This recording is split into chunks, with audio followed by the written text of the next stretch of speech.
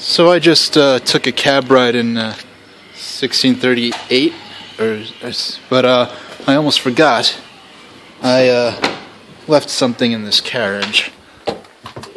Here they are, my VHS tapes. And I bought some VHS tapes and roasted canes today because I'm an idiot and didn't remember. Well, I remembered. I didn't consider that I'd be walking for a number of miles. So nice and good there. And I'd have to carry these VHS tapes with me all day. I think I've ridden in every single one of these carriages at this point. I've ridden in that one, I've ridden in this one. This one's a third-class carriage.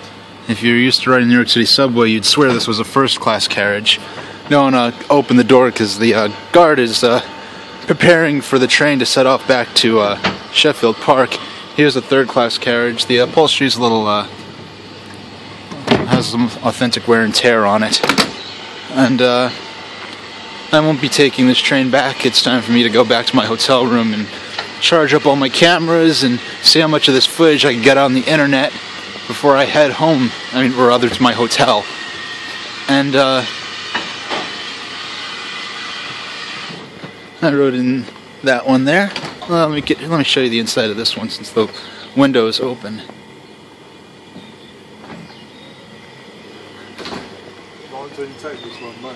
No, I'll block your face out, don't worry.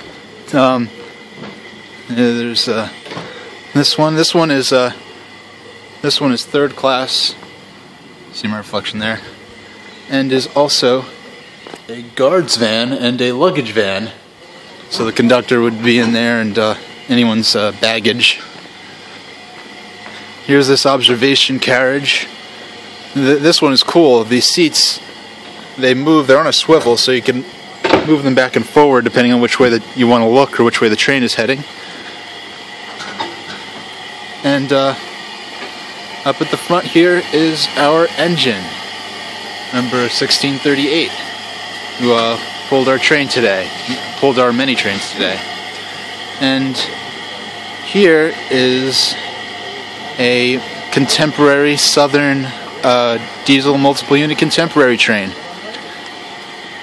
which I have no interest in whatsoever, but it provides a nice contrast. So we have contemporary trains and vintage trains right here, right next to each other, only at East Grinstead Station in the back of the Sainsbury supermarket car park. So that's it for now, and thank you very much for watching.